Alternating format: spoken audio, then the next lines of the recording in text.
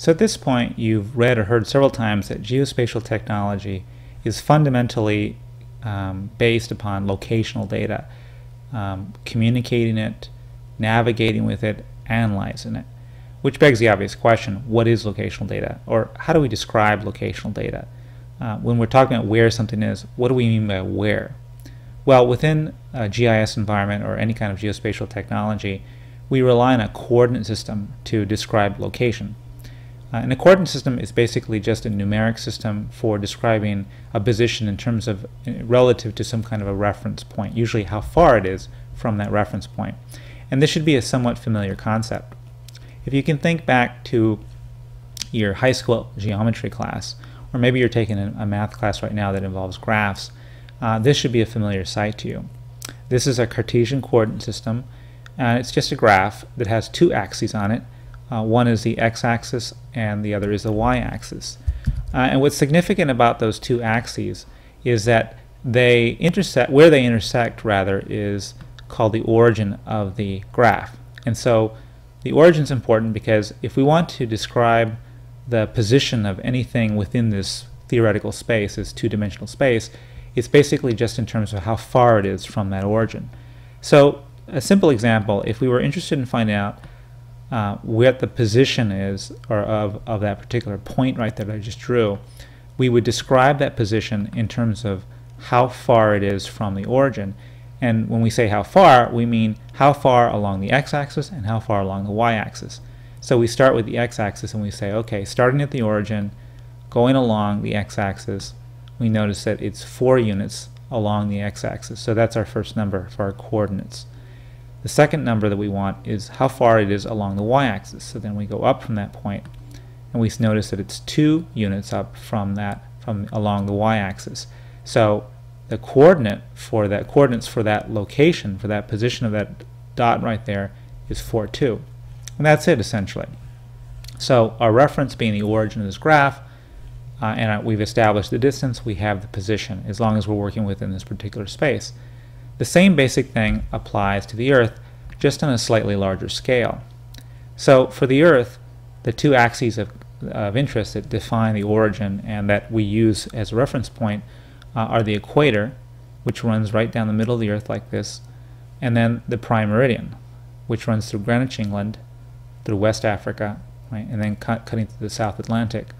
So these two lines are going to be the basis upon which we describe locations all across the Earth. The thing, though, that makes it more complicated is that the Earth is not flat or two-dimensional like the Cartesian coordinate system grid, but rather roundish. And so that roundishness, the curvature rather, of the Earth introduces a little bit of complication because a curved line is not the same length as a straight line. And so when we work with the Earth, we are forced to work with what are called spherical coordinates. And spherical coordinates essentially are going to be angles. We're going to be working with angles, angular measurements, rather than working with linear units. Like instead of working with meters or miles or kilometers, we're going to be working with degrees. So how does this work? Well, let's start with the equator.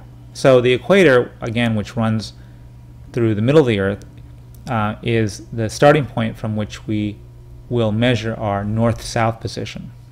So if you are north of the equator, okay, then you're in the northern hemisphere. If you're south of the equator, you're in the southern hemisphere.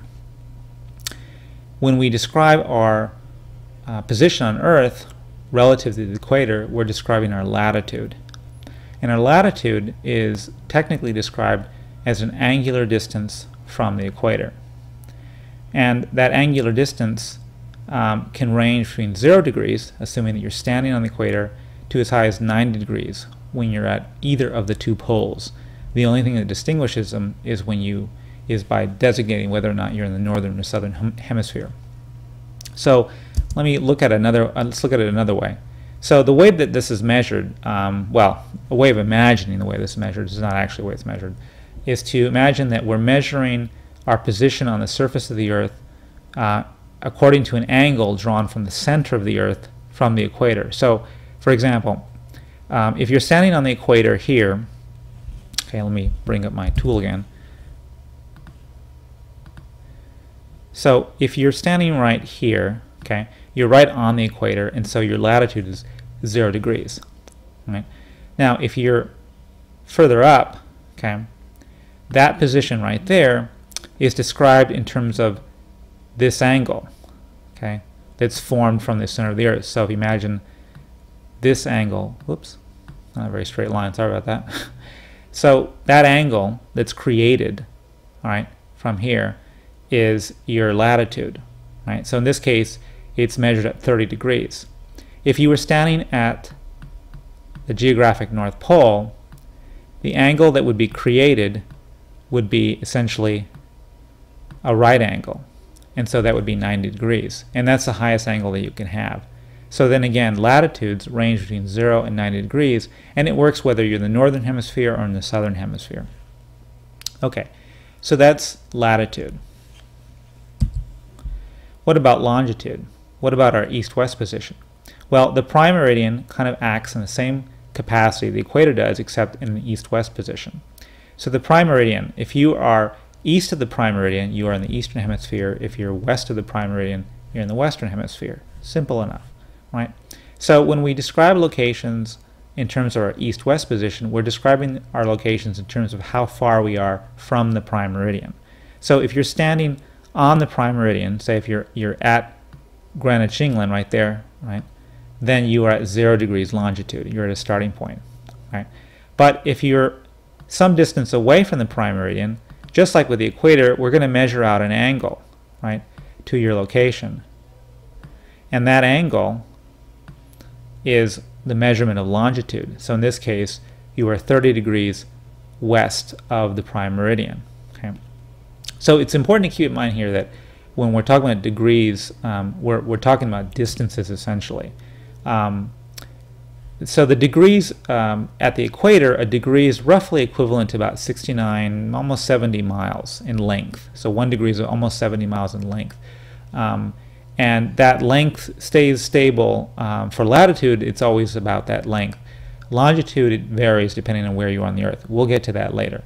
But suffice it to say for the moment that degrees of latitude and longitude are measurements of distance, and they're measurements of distance from either from the equator in the terms of latitude or from the prime meridian in terms of longitude. So there you go. Prime meridian and the equator are the two axes, so to speak, on Earth from which we measure all locations on Earth and allow us to establish a position.